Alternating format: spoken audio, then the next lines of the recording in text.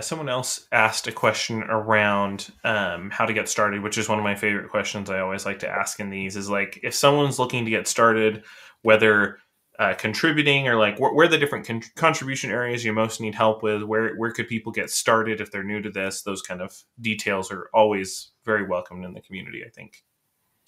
Yeah, so like any open source project that I've ever seen, documentation could always use some help. Um, so, you know, we have docs.guac.sh.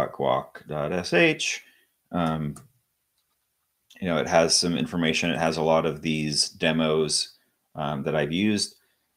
We could definitely use help sort of tightening up those demos, but also, one of the things that I had to sit and play around with a little bit was just kind of understanding like what all the pieces tie together and things like that.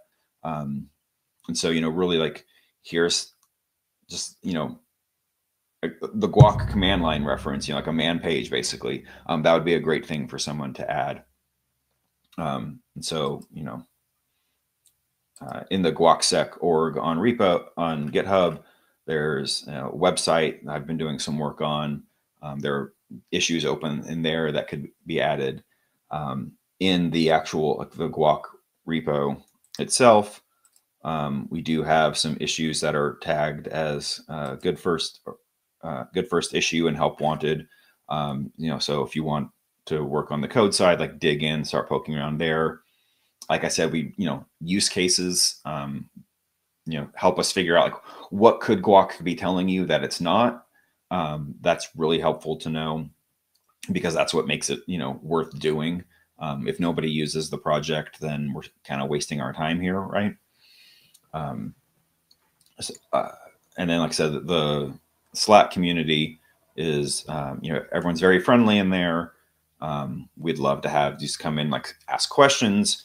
We've had people come in and ask like, oh, this is really slowing my ingest down when I have this huge file. Like, we end up finding a few bugs here and there. So, just show up and start asking questions. You'll get answers, and you'll probably help us find ways that we can improve our documentation and improve the performance of the project and things like that. Yeah, and in addition to higher level use cases, documentation, the main API of Guac, the GraphQL API, is intended to be easy to use to build integrations. So if you try out Guac, put in some SBOMs, and then if you're interested in GraphQL, you could try writing your own queries. And then if you want to use that in a part of like maybe a policy engine or a plugin to some kind of artifact store, maybe a IDE plugin, we're really looking for ideas for cool integrations to kind of utilize the power of the knowledge that that Guac is storing, and then like how can that be applied and made easier for people to consume. So yeah, GraphQL is pretty neat. You can go through the tutorials on the GraphQL, what is it, the graphql.org website, and then try out the Guac API and start exploring it if that's something that interests you as well.